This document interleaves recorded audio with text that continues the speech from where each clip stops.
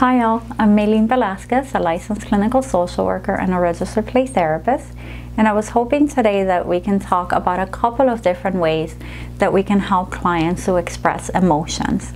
Whether we're talking about very mad feelings or sad feelings or scared feelings or anything that might be distressing to the people that we're working with. We're going to talk about feeling, labeling it, and expressing it. And this is an intervention to use with a little bit of older children. And the first thing that we want to do is that we want to check in with the client as to what is happening and what they're feeling, and if they're able to, what they're thinking, and where are they feeling it in their bodies. When possible, I think it's really important to create body awareness so that we can know what it is that we need to do for ourselves, and so that we're helping clients to ground when they're experiencing difficult emotions. So after the client is aware of what it is that they're feeling and we've labeled it, so let's say that we're going to do mad, then I'll ask the client to think about a way that they can show me that mad feeling.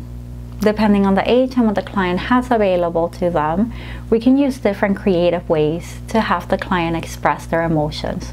Whether it is a drawing, we can have the client show us what mad looks like for them. And so this is an example of my mad of not being able to go outside. If they have access to pipe cleaners, here's another example of mad. Cute mad, but mad.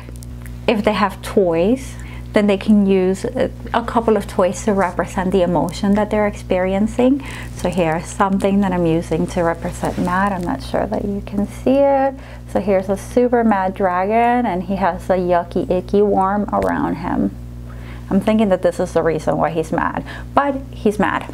Something else to consider is Legos. So here's an example of mad. Or it can be something as simple as this. Whatever the client's using, you also want to be engaged, and you want to be showing how you would express the emotion with whatever you have. Engaging with the client is the way that I was trained. You feel free to use and to gear the interventions according to how you were trained and supervised and what you feel like your clients need. Once the client has created their representation of the feeling, then we want to engage in a little bit of conversation about what does this emotion feel like? What is it like to hold it? What is it saying? What is the emotion feeling and thinking?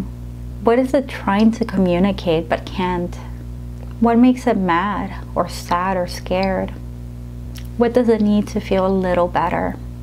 And as you're asking those questions, you can encourage a client to think about what it is that they're feeling, what they're experiencing, and as they're processing their responses, you can also encourage them to show you with whatever it is that they have to express their emotions, to show you the responses to all of those.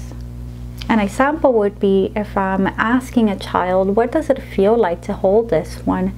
I would say that it looks like it would be soft, but it's actually quite prickly and it kind of hurts, especially if you're trying to contain it. If I'm doing it with the Lego, I might say it feels cold and it feels hard and it's difficult. Whatever the client says, the way that they respond, make sure that you're taking time to validate, to create space so that the client can have their emotions and that can feel grounded in what they're experiencing. Because sometimes by playing it out, by speaking it out, we help to transform the emotion. As we're thinking of coming to the end of the intervention, then we want to ask clients to think about all those different questions about what it needs to feel better or what it's trying to communicate, and then to create a different representation of this feeling with their needs met, with what they need, with what they're trying to communicate, with the feeling of being understood. If the client did a drawing, then they're going to do a different one, where they're gonna communicate a different way that they're feeling, right? And this is mine. It might look different for the people that you're working with. With the pipe cleaners, I might choose to do something like this, where I'm making it safer for that emotion to be expressed. Or with the Lego, we might put a door from the top to the back where they can go in their backyard and maybe do something fun. Whatever it is that your client needs, make sure that they're having a way to think about what is it that the emotion needs and how do they troubleshoot between what they're feeling to what they need in order to create safety. As we do that, we're helping clients to lower levels of cortisol in their body. We're helping them to figure out the difference between what they can control and what they can't, so that they're able to get a little bit more of a sense of, I am not powerless. I can't change A, B, and C, but I can make a difference over this. And this is what we want to give to clients. That sense of empowerment, that in everything there is something that we can control, as long as there is safety and stability, and that clients are not in a dangerous situation. So this is a quick example of creative ways that we can help our clients to express distressing emotions via telehealth. I hope that this was useful and helpful to your practice. If there's anything else that you would like to see or hear, please feel free to let me know. Thank you. Bye.